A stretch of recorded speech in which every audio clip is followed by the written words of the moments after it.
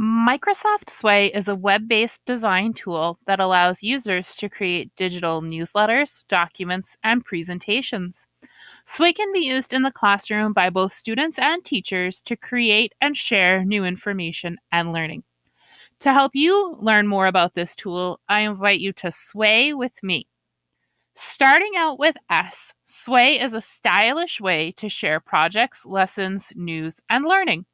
You can create a sway from an existing document, such as an outline in Word or a PDF on your computer.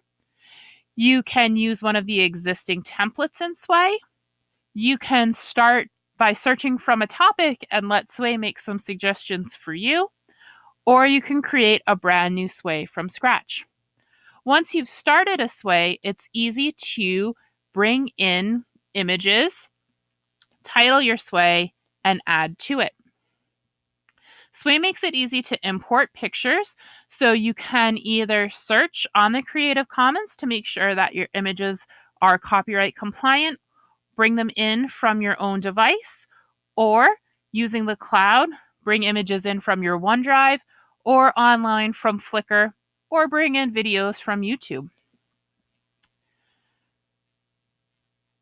You can also add backgrounds to each element or card in your Sway. Let's go on to the W.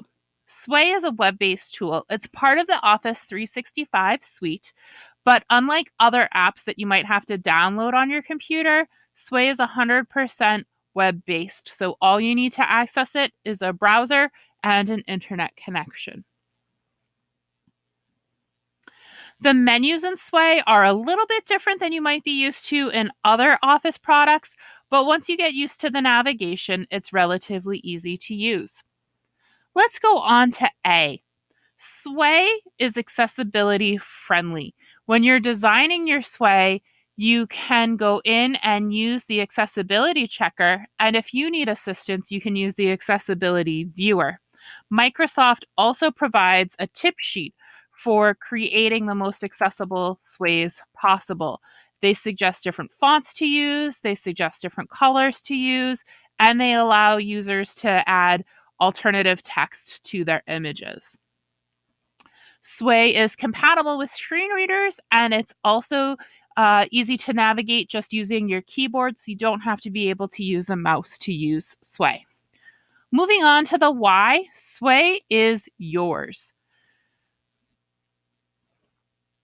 The tool lets users demonstrate their knowledge on a particular subject creatively and with seemingly endless options to add visuals, videos, text, and so forth. With video, learners can complete demonstrations, interviews, and virtual tours. Bringing in images, you can show pictures, charts, graphs, artwork, and so forth. And using a voiceover narrator, Sway can be used as a tool for either in-person presentations or virtual presentations that stand alone online.